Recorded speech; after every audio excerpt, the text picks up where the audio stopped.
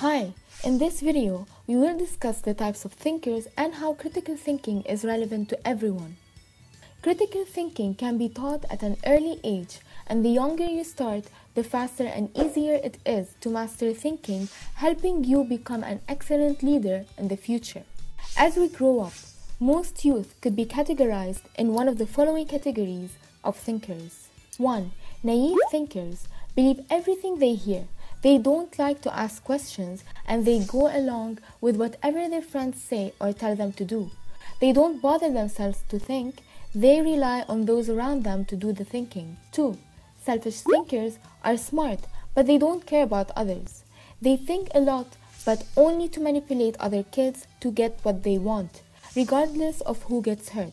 It's great if these thinkers redirect their intelligence towards good behavior rather than bad. 3. Fair-minded thinkers don't believe everything they hear. They are smart and empathetic. They love to learn, ask a lot of questions, and care deeply about others. Such thinkers have the potential to become great, wise critical thinkers that will make a difference in this world. It's our role as a society to help everyone become more fair-minded thinkers.